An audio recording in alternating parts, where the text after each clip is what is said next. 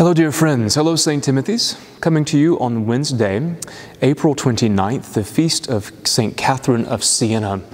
And I want to spend just a few moments with some news, some updates, and some catechesis.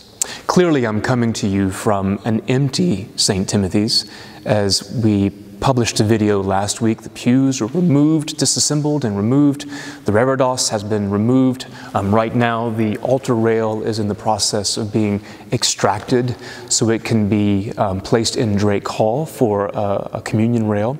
Of course, you can't see behind you, but the organ is completely wrapped and the church is ready for construction to begin next week as we'll begin this wonderful process of the holiness of beauty to continue to transform this, our parish home, into a place of real prayer and pilgrimage, and where the sacraments are celebrated with reverence, holiness, and where new life is communicated through our faith in Jesus Christ.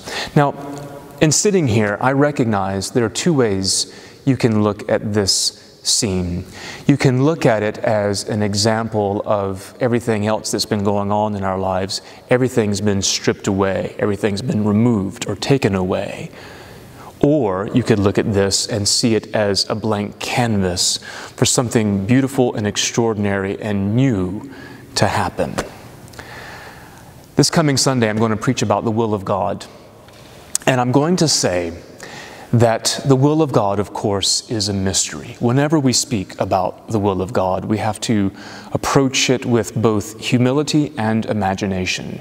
Humility in that we can never fully understand, and imagination in that God's will is far greater than we could ever conceive.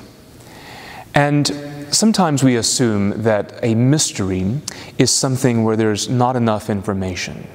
But I think it's the exact opposite. A mystery is where there's too much information, but our finite minds and our limited perspective simply can't comprehend it all. All the information is there, but it's too much for us to process.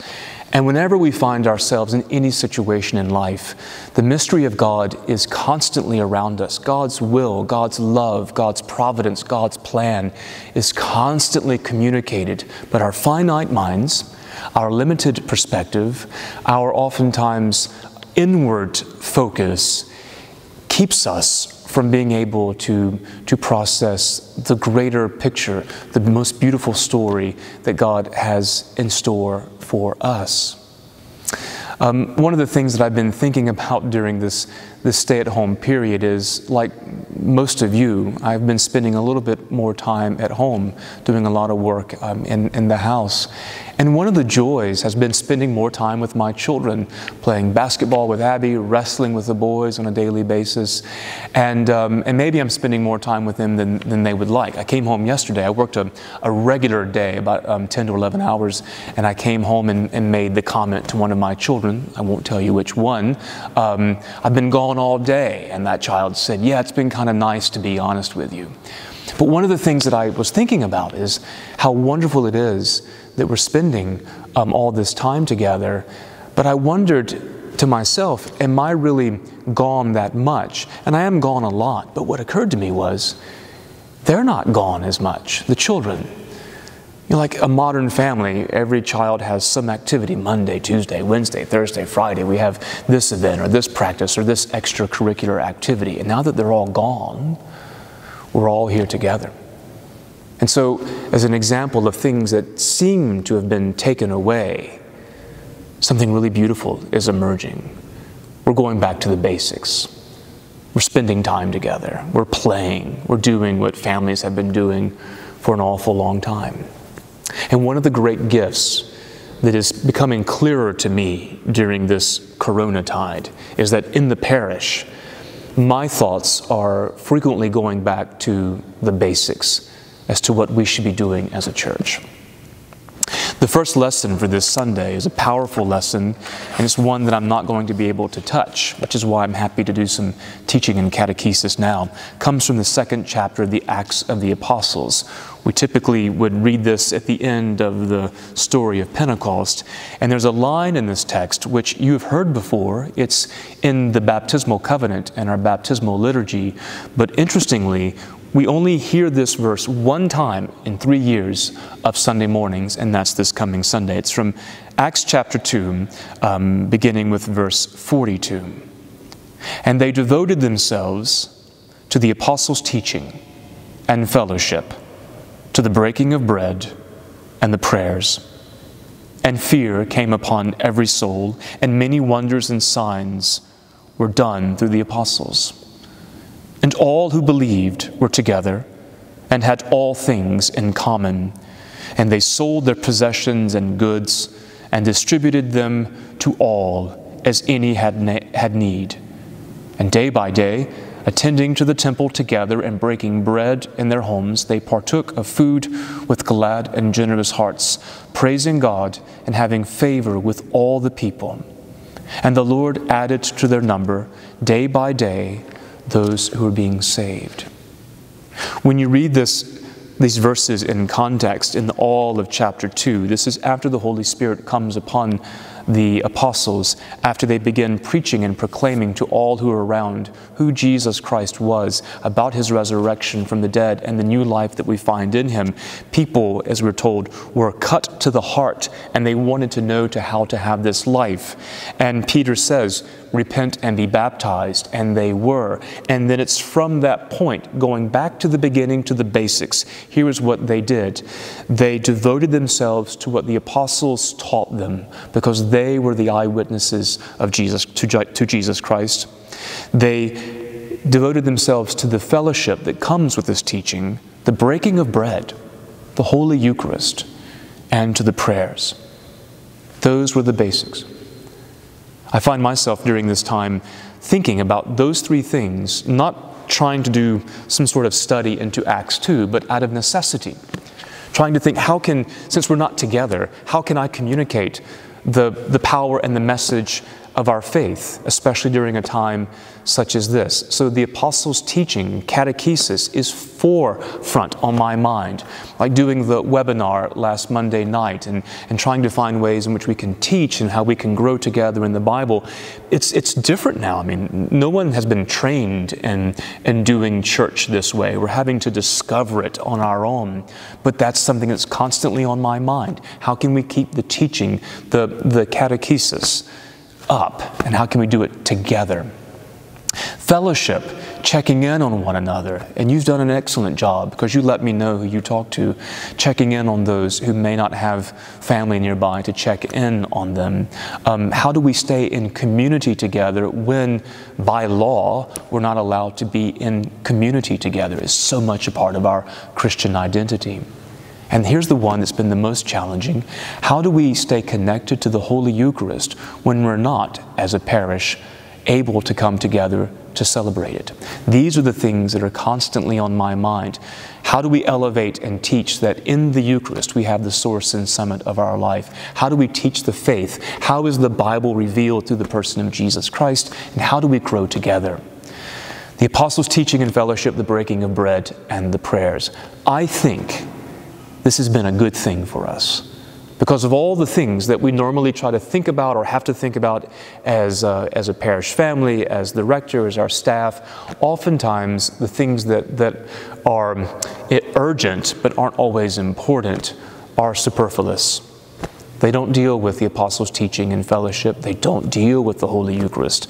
They don't deal with the prayers. So when everything's been stripped away, it's now this wonderful canvas to start again, for renewal. As St. Paul said to Timothy, rekindle the gift that is in you. So during this time, that's what we're doing both inwardly spiritually, but also outwardly physically. And clearly this space is empty, ready for something new. And as we're doing this, Every single building on our campus is going through some sort of transformation. Everything is being touched. Right now, Drake Hall is in the process of being transformed. The chapel, which is a part of the Capital Campaign with new doors, and there'll be some paint on the inside, is being renewed. Gribben Commons is being renewed. Every part of our campus is being touched. The cemetery for the Society of St. Joseph of Arimathea, it's now finished, just waiting for the burials to begin. And it's extraordinarily exciting. It's terrifying, but everything that is new, everything that has meaning, always comes with a bit of healthy and holy fear and trembling. Remember what we're told in Acts 2. Fear was upon every soul. Not that they were scared so much, but we're now entering into something that is bigger than ourselves that we can't control. And giving up that control and being open to something new can be scary. That's a good thing for us. So I hope for you, you can find a way for renewal. It's going to be challenging. One of my concerns is, how do we come back together? And that's one of the things I wanted to talk about. One of my colleagues once said online that right now our long-range planning consists of 10 to 14 days. I think he's absolutely right. So if you were to ask me my long-range plan, that's going to take us to the middle of May. The Bishop of North Carolina has said that we were to not have public worship until May 17th. It is my gut that will be extended. How long, I don't know. If I had to guess, and I'm guessing, it'll be June before we come back. And when we come back, my guess is our reinstitution will mirror that of what we're seeing in states across the country, meaning we'll come back in phases, come back in waves. So that may mean, and let me just emphasize may, because I have only a 10 to 14 day long-range plan, that may mean that we have more liturgies on a Sunday, but you need to register for the ones that you're going to attend, because we'll need to limit the number of people who will be there, and we'll need to prepare so families, for instance, can sit together. But individuals will need to have appropriate social distancing based upon the guidelines that we have been given by the government. So we're waiting really for those parameters and guidelines to be given, so then we can make plans. I think we'll all be in Drake Hall for several months for a couple of reasons. One, it's easier to do distancing and to make sure that we're all in a safe space in Drake Hall, because we'll be using chairs. The other thing is, I think it will be good for us for a season to all be in one space, neither in the church I'm in now or the chapel, so that we can come to be under that one umbrella of St. Timothy's. I'm not worried about any church having multiple congregations in it, because that's going to happen. Whatever service you go to, that's your community, that's the local congregation. But we need to remember, and sometimes it's easy to forget, that we're all members of St. Timothy's, and we're all united in the faith and mission that's been given to this parish. And so I think for a while that will be good for us to come together in one space.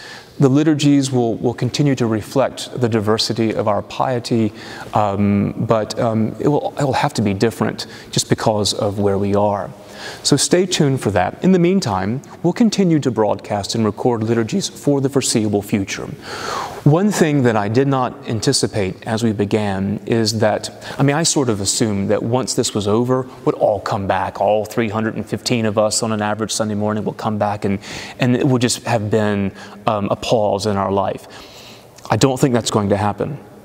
Many of you have communicated to me, especially if you're in the more vulnerable segment of our population, that you may take your time coming back, and I understand that. Some have said that you're not necessarily comfortable returning to church until you have a vaccine. I understand that as well. So we'll continue to broadcast the liturgies for those who legitimately do not need to be leaving their homes until we have some medical advances. My anxiety is I don't want us to get too comfortable of YouTubing the liturgy. A YouTube Eucharist is not the Holy Eucharist. There's a great line in one of the church's most beloved hymns, the Pange Lingua, which talks about the Holy Eucharist, and it says, "Types and shadows have their ending, for the newer rite is here." Meaning that in all the Old Testament, we were foreshadowing and looking toward this great gift of our Lord being with us and being with us sacramentally. Well, the types and shadows can end because now the thing is actually here.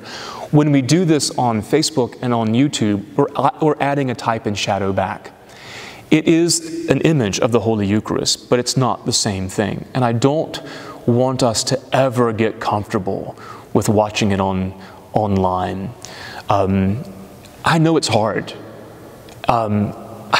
It's hard for me to watch a full liturgy online. And I know that we get in habits of being able to watch it whenever we want to, or fast forward through the parts that we're not terribly interested in. I want us, if you would, to sort of check yourself on those habits. I find myself, I told Sherilyn Sunday, usually on Sunday morning I'm up at 5:30 and I'm at church by 6:30, morning prayers at 7, masses at 7:30, and it's a long day. And during Corona tide, I'm not getting up until 7:30. And you know what, I really like it.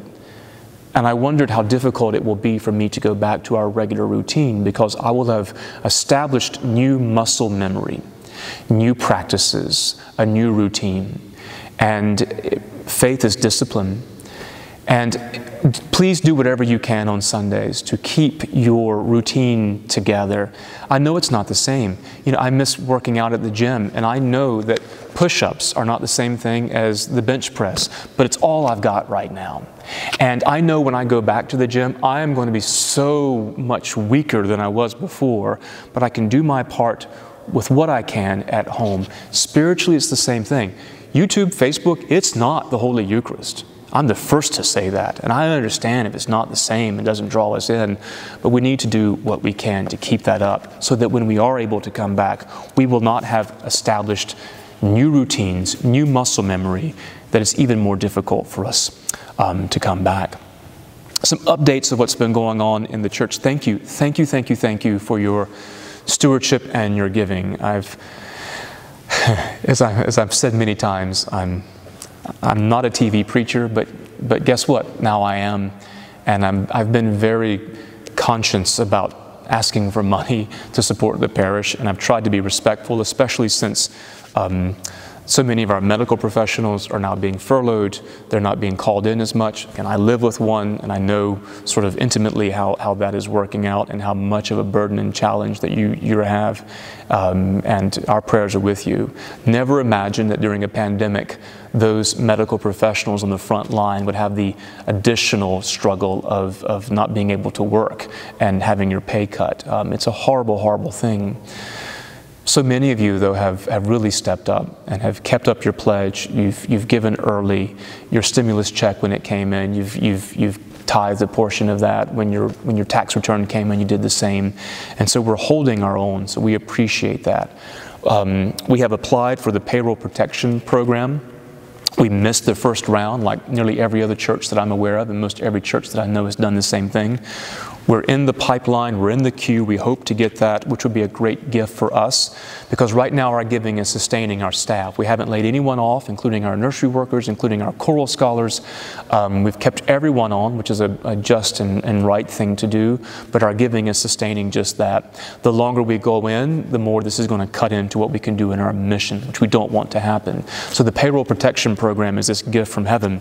It reminds me of this line from the prophet Haggai about rebuilding the temple, and says, you know, the gold is mine and the silver is mine, and I will shake the heavens and it will come down.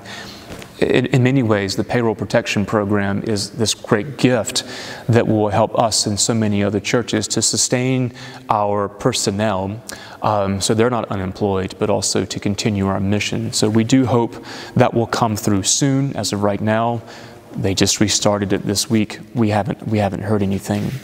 The police have been using St. Timothy's even more now. I was here on Saturday night, and I ran into one of our officers, one of our sergeants, a female sergeant, who thanked me even more for not shutting it down, because she said every business is of course, closed. So the practical things like finding a restroom during your shift has become even more complicated. And so they're using it more because they know this place is open, they know it's clean, and they know it's a safe place for them. And so that ministry continues. The Society of St. Joseph of Arimathea, I put this on Facebook yesterday. I picked up 6 more babies from Hayworth Miller yesterday, 30 this year already, 81 since we've started, and 18 this year who were unclaimed. Your fidelity to that has been wonderful. I received two contributions from groups outside the church last week, and that fund is doing okay. So thank you for your support on that. On communication, gosh, it's hard, isn't it? I will send out an email every week with links to watch the service on YouTube or Facebook. If we do a Bible study, I'll give you the Zoom link for that. For our parish check-ins every 2 weeks, I'll give you the link for that. So do check your email. Facebook is not the primary means of news. It's the primary means of day-to-day stories. But if it's something I need you to know, the only way I can communicate with you now is via email. We're trying to find a way to mail something out, but it always complicates things because to send a mailing out requires multiple people. So we're doing the best we can on that. So thank you for checking the communication links as we're doing our best to stay together so that we can be devoted to the apostles' teaching and fellowship, the breaking of bread and the prayers. Guys, I'm going to tell you, I'm feeling very, very hopeful and very excited. In the beginning, my spirits were going down, but now that we have this some perspective and can kind of see how this taking of everything away, if we allow God to work within us, can be this brand new canvas, not only for the building, but more importantly for all of us, to renew our souls, to renew our commitment, to renew the life and joy that we found with each other in this parish. So that makes me very hopeful and very excited. And in a strange way that is a mystery in God's will, this very difficult time may end up being a gift for us. Look forward to seeing you all soon. Please keep sending your texts, calls, emails, and any way that we can stay together is a great joy to me. I miss you all and love you very much.